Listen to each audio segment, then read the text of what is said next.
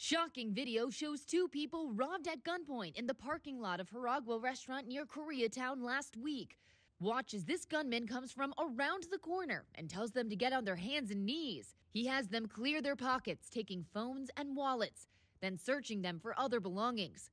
Once he's done, he walks away. According to LAPD data, robberies in this area increased last year, getting closer to pre-pandemic levels. LAPD Olympic Division believes the same suspect robbed a home on 3rd Avenue in the Wilshire area the same night. The couple wouldn't speak to us on camera, but one of the victims told us the suspect hit him over the head outside of their home and ran inside, taking phones, purses, and cash. LAPD released this community alert with images from Ring video of the suspect. And anyone with information about this suspect is encouraged to call the LAPD Olympic Division at 213-382-9460.